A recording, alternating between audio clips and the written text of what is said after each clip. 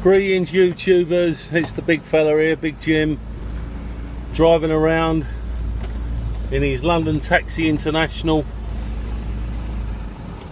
TX2 on a 2000 plate, and I've got a little secret to share with you. I think I told a bit of a lie.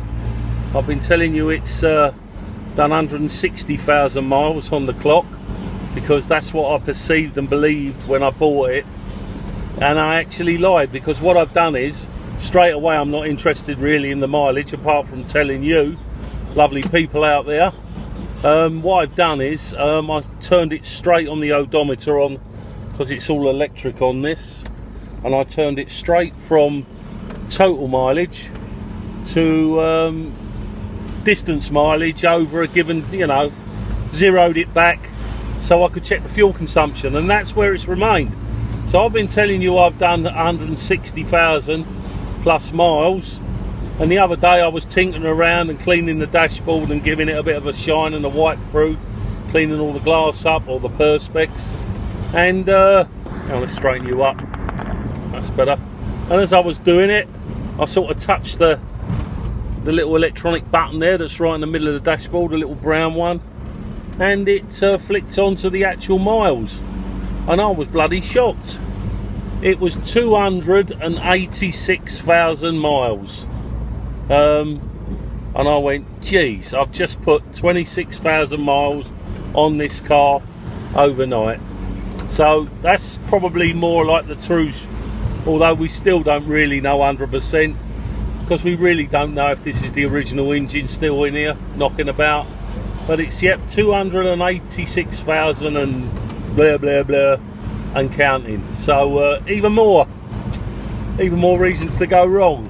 And talking of going wrong, do you remember back a couple of videos ago, ladies and gentlemen, guys and girls, I told you about the drip drip drip of the power steering? That was a hose that was like goes down between the steering rack, the high pressure side, and the power steering pump. These power steering units are a law to themselves. In fact, if you look at it online on YouTube, they're quite an intricate little thing, or a big thing in this case on these, because they're semi-commercial, on how they work. I won't bore you with the intricacies, and I must admit, after looking at YouTube, it sort of confused me. I had to keep on looking over it. So basically, I thought that this strip had been completely cured. I'd managed to get the high pressure hose back on, and we had full pressure up, and everything felt really lovely on the steering. Lovely, job done. Well, the other day I pulled out my driveway, and I noticed behind my driveway, just as I pull off, just before I go into the main road, that there was like a good few drips of, looked like oil or that, and I thought, well, where the bloody hell has that come from? So I sort of thought, well, I back in that position all the time. So I sort of had a quick look underneath, couldn't see anything. So I'd only just started the vehicle up early to go to work during the week, and I have to do a sort of hard lock right in my driveway to get out into the main road. So I sort of done the same manoeuvre, done a hard lock from cold, run out, looked down the front of the car, and I tell you what, it was pissing like a tap. It was in the same place, near side, front, up underneath really the headlight, and it was pumping out, and I thought, oh Jesus. So anyway, I got it into work, managed to get some time out to have a look at it underneath, and what's happened is the power steering box. Now, I got a feeling what's happened here is, obviously that's a pressurized system. It's pressurized from obviously the engine running. It pressurizes itself up, we know that, which helps you in assist on a bar that actually helps you turn the steering on the steering rack. Now, I got a feeling, excuse me, I just got to negate some roundabouts here. I've got a feeling that that was weeping somewhat, just a little bit, but it was relieving the pressure in the whole system by leaking. Although it was peeing out from the hose just a little bit, I have now shut that off now by completely sealing that high pressure side. So now the pressure has actually rose within the whole sealed system, and it's found its next weakest link. Its next weakest link, and that next weakest link just happens to be, damn nabbit, the seals in the, someone's just waved to me there, I haven't got a clue who that is, but someone that obviously loves a taxi or knows me. It's the seals inside the power steering pump. Now why I'm probably sure it's the seals is that when I start up from cold and go on lock, it starts peeing out all its fluid, bypassing the seals. Once everything's warmed up and the box is heated, there's been some faults obviously left and right, those seals soften up because they're not cold, and then they make a almost perfect seal. So hence no leakage once it's warm. Does it on cold, 10 minutes later you won't see hardly anything, possibly just the odd drip. So it's the power steering pump. So I fervently thought, jibbida. Looking at the size of the power steering pump on here, we ain't talking about the size of an orange. We're talking about probably the size of a small car battery. Do you know those little smaller car batteries? About the size of that. And it's a big old lump to go on there. Now again, I've gone into the forums, and as I'm a member of a few of them, had a look in there. It's pretty straightforward. There's only so many models, and as you know, TX1, TX2s are basically the same. And I've got two choices here. I can get a second-hand one with an unknown culture and factor on it, that how long's that bugger going to last. Probably can pick one of those up for about 60-70 quid, or there's three options actually, or I can buy an O-ring kit that basically I'll go into it, take it all to pieces and all apart, put this O-ring kit in, all the seals, it comes with all the O-rings and the seals, and basically seal it up. That would probably be after I strip the other one down, just to make sure that there's like a cog gear inside it, that hasn't sort of broken off and caused damage, which I don't think it has, because I haven't got any noise or labouring on any part of the steering. But anyway, that could be like that. So that's my option 2, and my option 3 here is to purchase a new one. Now if I purchase a new one, I imagine they're reconditioned, and I've looked online and I can get one for about 160 quid. That's with a guarantee. It's probably going to be about a couple of hours to fit as well. So they're my 3 options.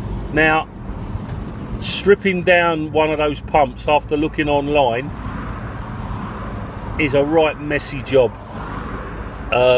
You can imagine they've been basically just, it's probably the original one again on here, and it's just, it might have even been weeping from the day I bought it, I don't know, but what's happened is it's bloody leaking.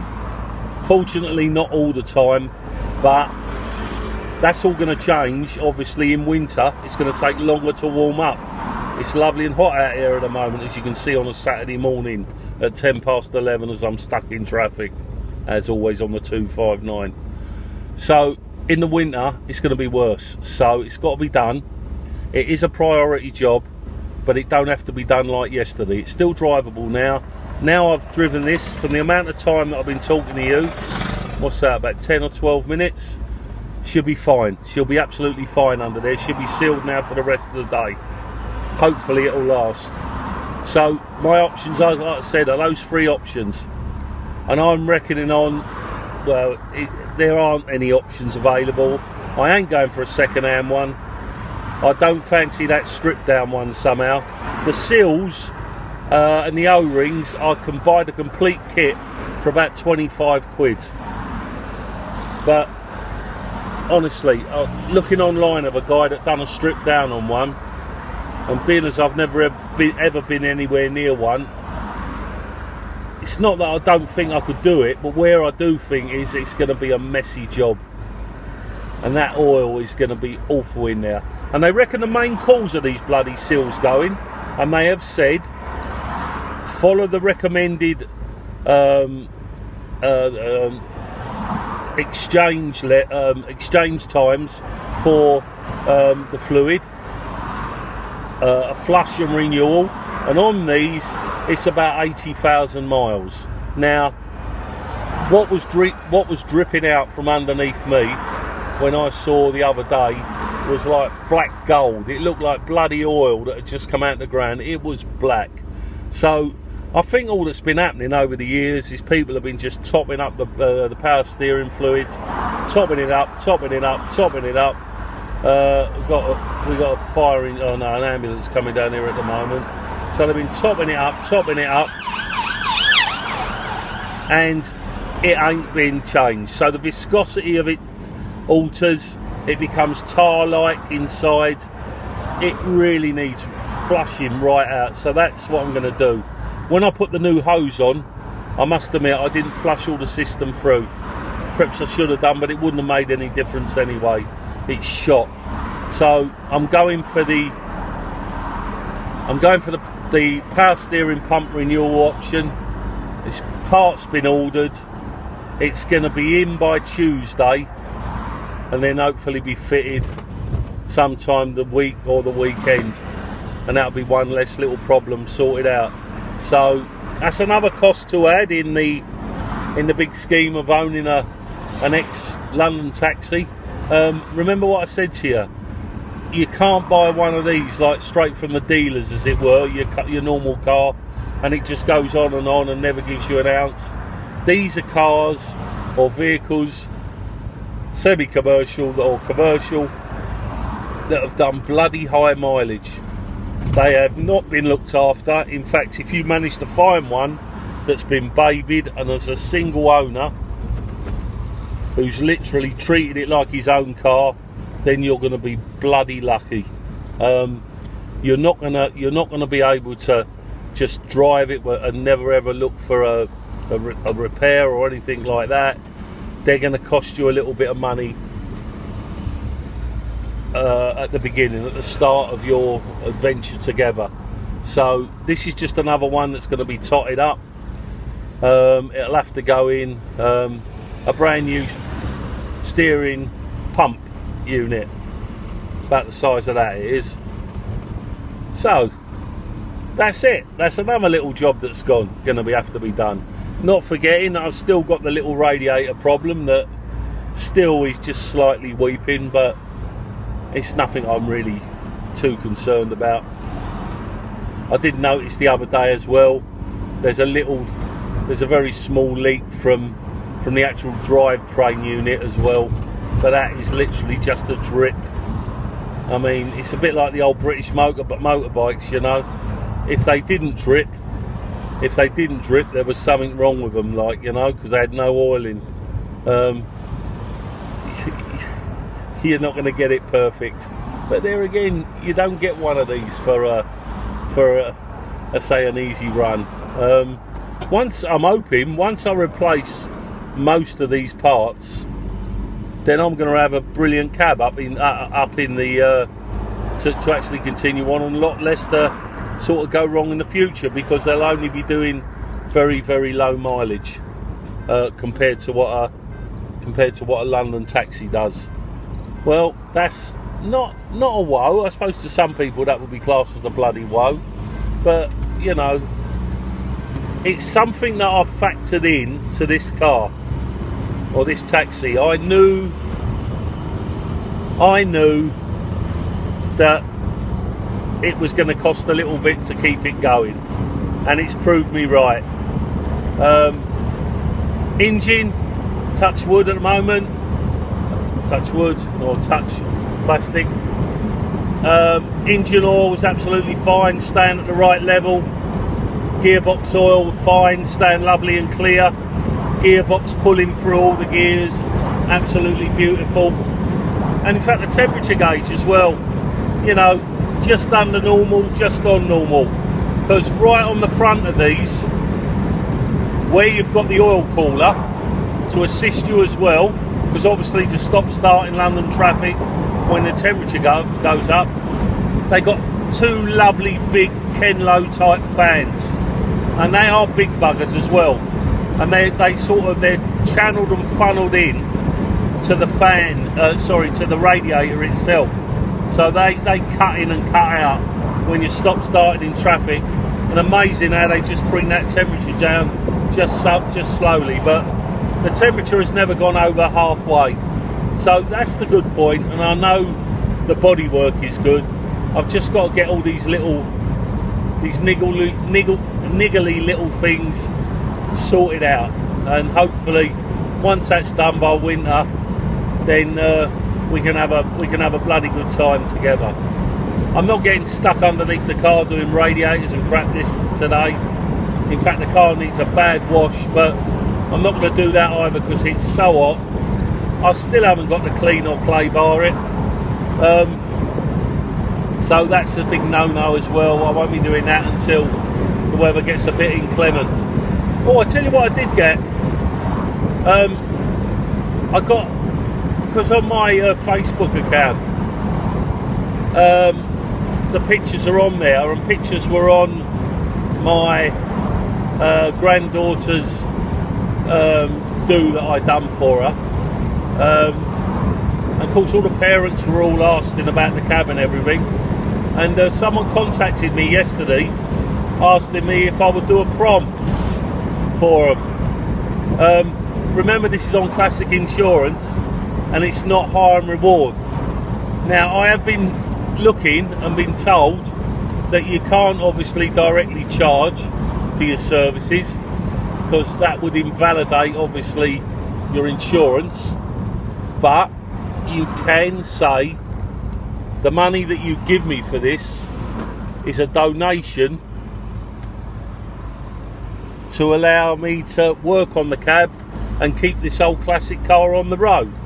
Now, whether or not that's true or false, and if I was standing in a court of law, I don't know if they would buy that. Perhaps any of you listening would like to make a comment down below and let me know what you think about that, whether or not the validity of that, whether or not that would stand up in court, whether or not you could actually use that. I mean, I don't know. Not that I particularly. Anyway, I declined the offer of someone wanting my services, purely for the fact that she's not clean enough, and it was a last minute thing because the prom was last night, and they only contacted me Thursday, late Thursday, so I wouldn't have had enough time to prep Poppy and get her all done anyway. But it's interesting. So if any of you have got a comment on that, if you'd like to put that underneath, please, I'll feed back to you and let you know what else happens. Apart from that, everyone, it's a Saturday, and as I always say, it's so beautiful. The sun is out. I mean, I can't show you here. I'm now cutting right through the Sussex countryside now. I've got the downs up ahead of me, and I tell you what, everywhere's green. The sun's burning down. It's absolutely beautiful. And I ain't at work, so I'm going to cut this one off now. I'll let you know sometime next week how the power steering affair got on. I've still got a bit of a squeak on the radius arm bush on this one, on the driver's side. It's not as bad as it was. Like I said, it's been packed full of grease, and probably the next move on that will be to replace those the radius arm bushes. But it's only a squeak. It's just me being particular and wanting to get it all perfect. Anyway, from the big fella in his London Taxi International TX2 with 282,000 miles on the clock and still counting. Big Jim saying, you all have a great weekend, everyone out there, because I know I will, and I'm not doing too much. I'm just enjoying life. Alright then, it's been really great as always. Need your comments underneath. The more comments I get, the more listeners I get, the more subscribers I get, and you never know, once I reach my first million, I might be able to buy a fleet of these. Who knows? A million, I'll be lucky to get 50. Alright ladies and gents, catch you later. Lovely talking to you. Out of here. Bye.